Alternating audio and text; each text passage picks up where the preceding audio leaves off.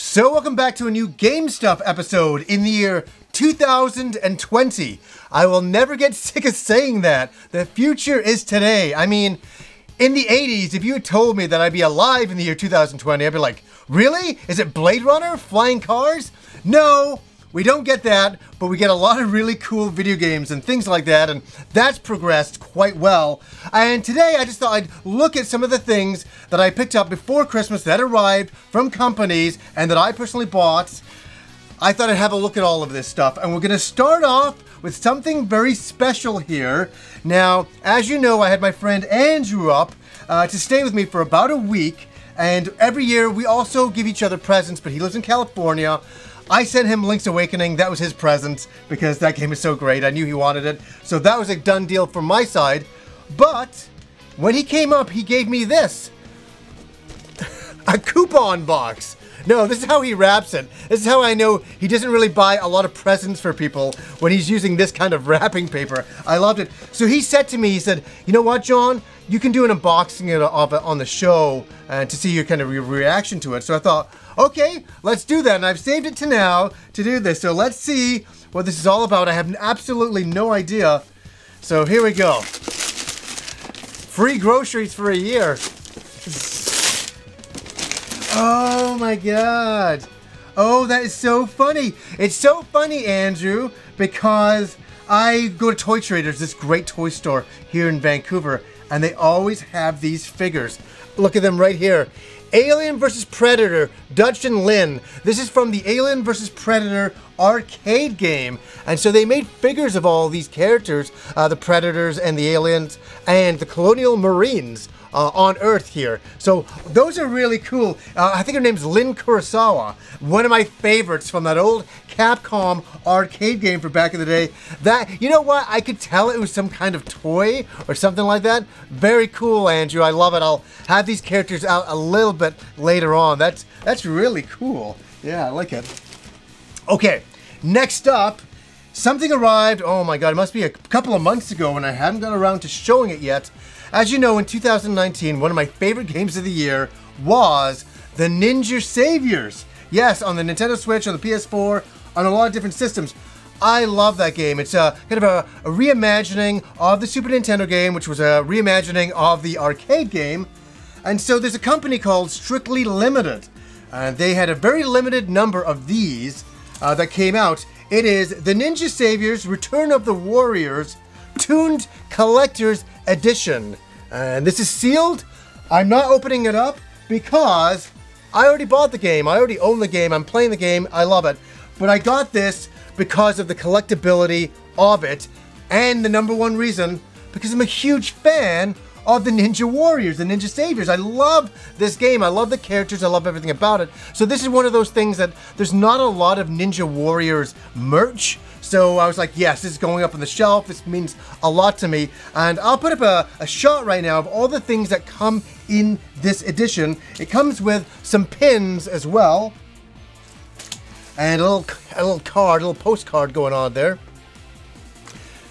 Here's the really interesting thing. It comes with metal chopsticks. They're in here, and a poster, and also like a special case for the game. And this was a little bit expensive, but completely worth it. Like, if you haven't played the Ninja Saviors, go out and get it right now. Please trust me on this. I will not steer you wrong. If you like side view action games, kind of arcadey style games, you'll really love this game. So that was really cool. I can't wait to put that up on the shelf. Now also, before Christmas, me and my friend Andrew were walking around Walmart, and I'm telling you, it's so good just to wait on video games. Just wait on them at times. If you can't afford a lot of them at the time, just wait because they always drop in price. This is no different. In Walmart, I got a sealed copy of God of War on the PS4, $10 Canadian. I think that's like $1 American. No, but this is a really great game that I got sent a code for by Sony. I always wanted to pick up the game, and I waited till it got a little bit cheaper. Everybody should get this game for $10. Everybody. Great action game. I mean, and the story is really good, and the bonding between the two characters there. There's a lot happening here, and $10, you can't go wrong. Now, I gotta say this. I saw this during the Black Friday sales as well, and I picked this up. I think this was a little under $15. The Evil Within 2. Have any of you played this game? I think a lot of you have. What do you think about it? And I was talking to Rob. He had started to play this game, and he was really kind of getting a kick out of it. I have never played it. I've never checked it out. I remember it came out. It kind of went under a lot of people's radar at the time, but highly regarded game. A lot of people like it for the price. The price is usually a good way to get you in, right? So if this is like $60, $70, I'd be like, nah, I think I'll pass. But at under $15, yeah, I'll give it a shot. So looking forward to trying that out a little bit later on. This is an interesting one. This is from Limited Run Games. And this is kind of interesting because I didn't buy it for the game. I didn't buy it because I have some nostalgia about it or any of those things. I bought it for the box art. Now listen to me, I have a huge reason why. I don't even know this game. Super Combo Man, a Smash Edition. Look at this, you'll be like, John, why did you buy this game? What is this game about? I couldn't tell you. It seems to be like an action style of game, a side-scrolling thing that you can do combos in. That's all I know. Here's the reason why I bought it. Because my good friend Hanzo did the artwork for it.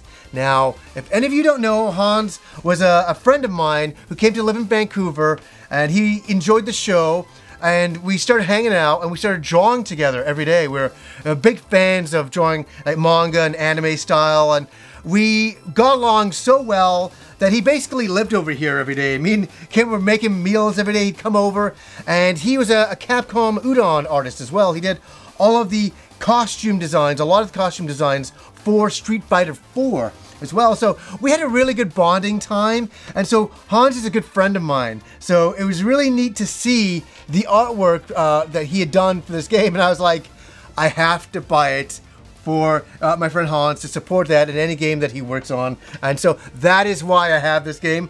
Great work, Hans. Really fantastic stuff. Okay, we got to go back to the summer here. And yes, I'm going to talk about nostalgia here for a second. And it's only last summer that I'm nostalgic for this game. I had my friend Jay Hoofed Up, big, friend of the show, a really great guy. We've done episodes together and a lot more stuff than that. But during the time that he was coming up and he'd stayed with me for a week, we were doing some vacation style stuff and all of that. I got sent a review code. And it was a 2-player game, which was wonderful. And he's a big video game fan as well. We both sat down first thing in the morning and we played this game for hours upon hours.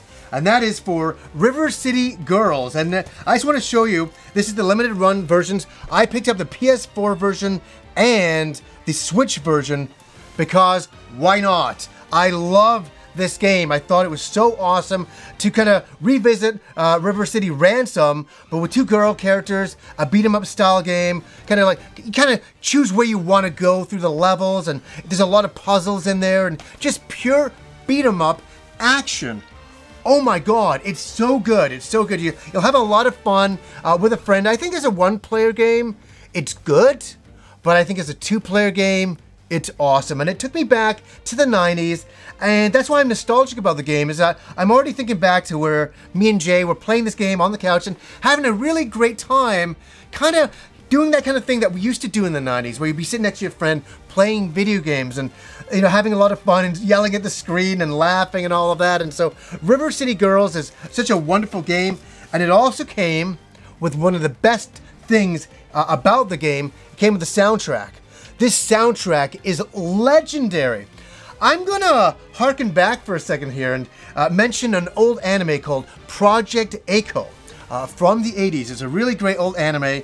One thing that this reminds me of with the soundtrack really reminds me of Project Echo, because Project Echo was a Japanese anime movie when it was released, but it had English singing in it, and it was really great, and you could always understand the singing, and it had a lot of meaning in it, that kind of stuff. And this game has the same kind of music, and it's really stupendous. So River City Girls, I also want to get the vinyl record soundtrack for this. I sold out online, but I'm still looking because I like the music that much. Now, there is another game here from Limited Run. They seem to get me every couple of months, and I didn't even know what this game was. Had no idea. I went onto their website and I was like, oh, the shape-shifting detective? What's that about? And I started looking into it and I'm like, oh, it's kind of like a choose-your-own-adventure investigation style of game that reminded me of the old Sherlock Holmes game. And the old game, it came from the desert. They were kind of like digitized characters, and you could, kind of choose where you went and stuff like that. And they would talk to you in real voice. In the late 80s, early 90s, that was a very big deal, where now, with this style of game, they get real actors to play the parts. Now, I know this is going to be hokey, and I know this is going to be silly, but I totally watched the trailer for this, and it sold me. I thought, this is the kind of game that I really want to play, and it reminded me of those old games with the digitized characters from the, as I say, the early 90s, like it came from the desert. So this is really an interesting game that kind of came onto my radar in such a weird, unusual way. I didn't think I was all of a sudden going to be buying it from Limited Run and watching the trailer a couple more times, but really has captured my imagination. I love, games like this. Now, this got sent over from Retrobit. Check this out. The Metal Storm Collector's Edition. Does anybody remember this game? It was an NES game back in the day.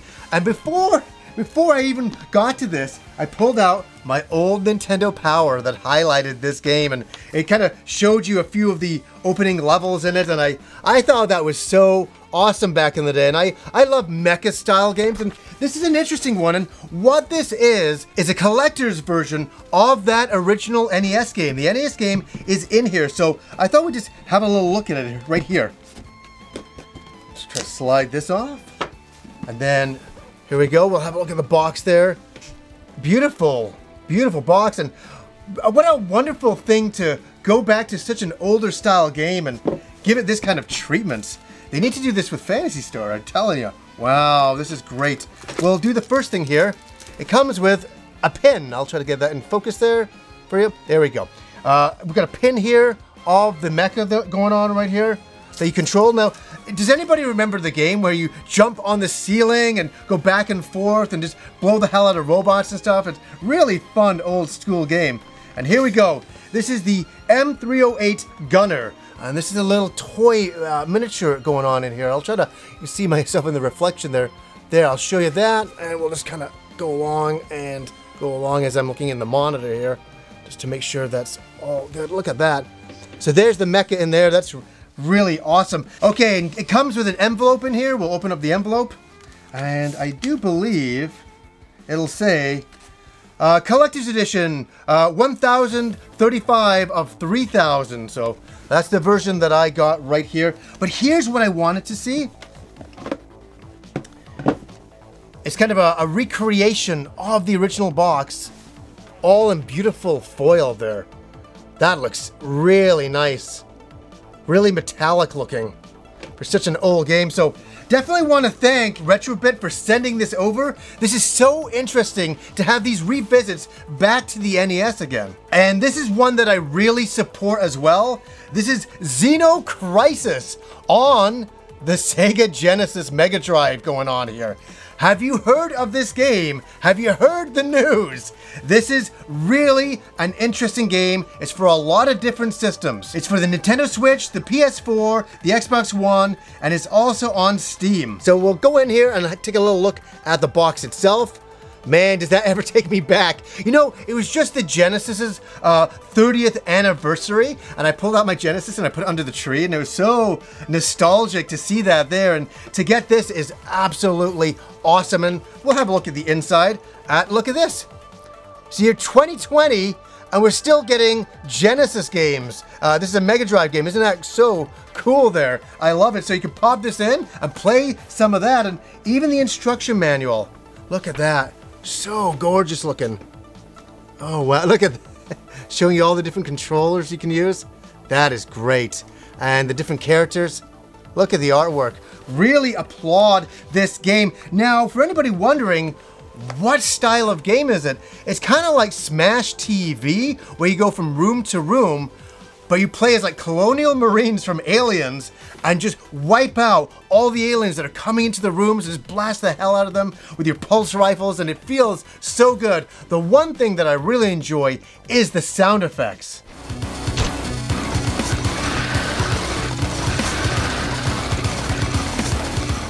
And the bosses are so huge and so awesome and so well drawn, and I just love the attention to detail. This is really one that you should definitely look up. I'll put a link down below to check this out for anybody who's interested. And here's another thing as well. The soundtrack is absolutely legendary. Love it. Really takes me back to the good old days, but yet it creates a brand new music for now. It's so funny whenever I do these episodes, they're so full of all the things that I absolutely love from the present and the past, and this is no exception. Oh, do you think I'll dislike this? Do you think I'll dislike this? The Metal Slug, The Ultimate History by Bitmap Books? The answer is absolutely not. This is such a great book. This is the ultimate book on Metal Slug, on the Neo Geo, and one of my favorite games of all time. I'd put it in my top 100 games because of the beautiful artwork. And look at all of this stuff here. They go back and show you a whole bunch of other older style games. I think that's In the Hunt right there. And just show you the level of design that they were doing and kind of the build up into Metal Slug. And you cannot beat these levels. Look at this. This is a work of art. If anybody ever wants to argue about me, you know, with that video games are not art, I will just say you're absolutely wrong. Video games are nothing but art. And they're the finest art as well. Like, I mean, look at all of this, all hand-drawn art, incredible. And just look at the beautiful character designs from back then. I mean, you can't beat the 90s for what they were doing down at SNK.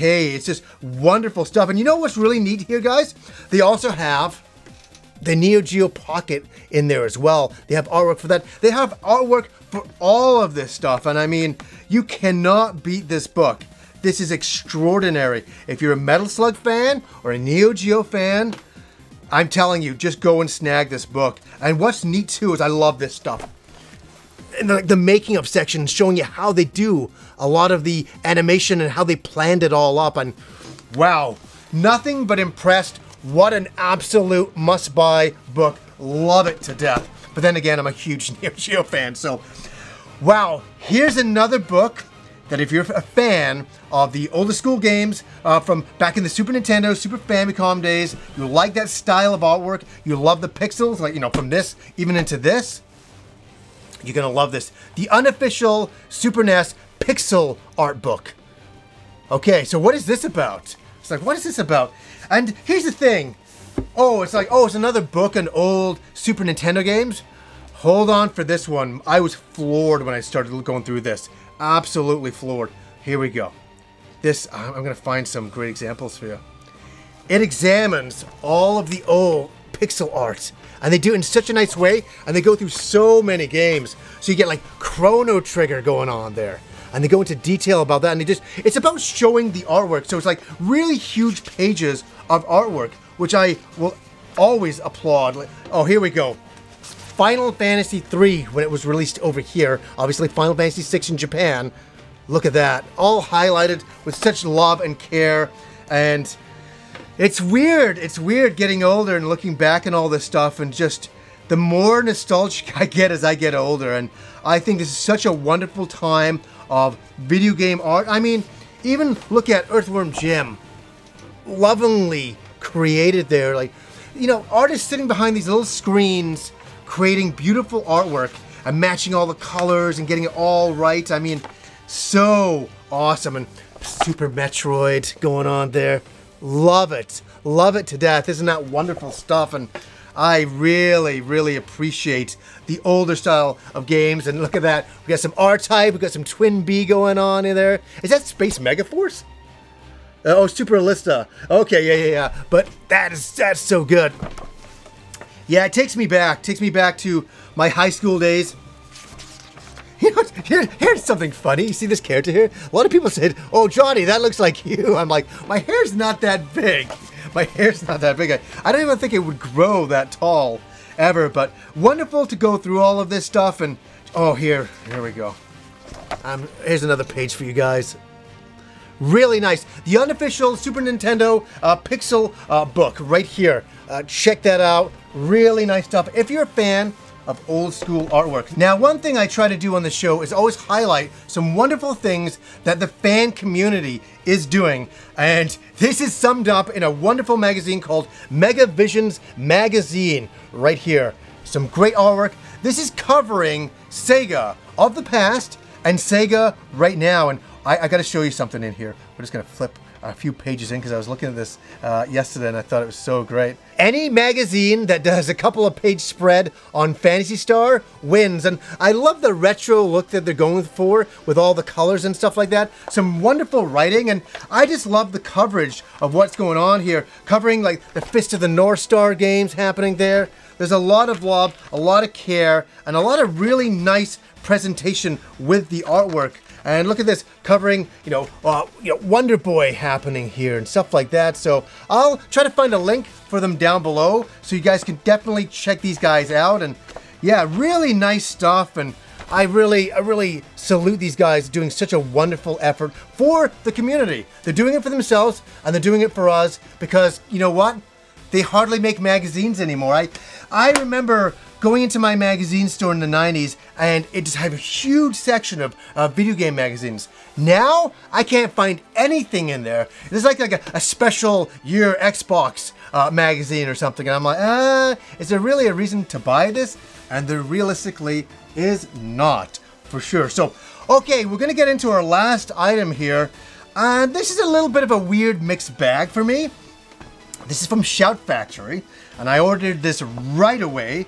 It's Big Trouble in Little China, the collector's edition of the Blu-ray. They've re-released the Blu-ray once again, and they suckered me in. It comes also with a bunch of posters, but it's got some brand new artwork going on there.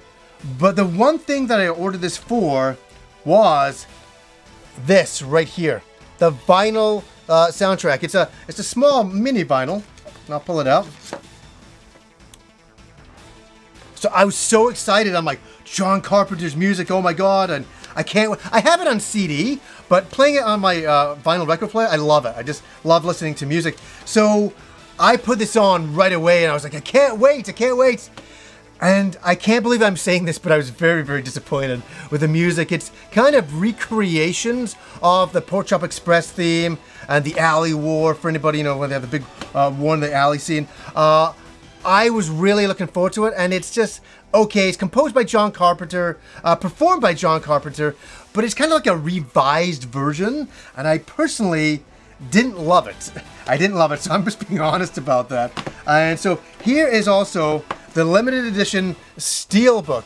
Now, I'll say this, Jay from Red Letter Media pointed something out online that I will never unsee, and that's why I think they've cut it right there. You can kind of see, and I'll put a better picture of this up right now, but the actual artwork is Jack Burton bending over, and there's lightning, but Jay said, I can never unsee it now, the lightning looks like it's coming out of his ass. And I'm like, oh my God, who approved that design? See, they cut it off for the official version, which I'm thankful for, but I'm looking forward to sitting down. I think there's a few special new features on here. Totally worth my time to check out. Big Trouble in Little China is one of my favorite movies of all time. It is absolutely incredible. So, guys, there was a little bit to get through today. I was happy to share it with you. So, anyways, guys, until next time.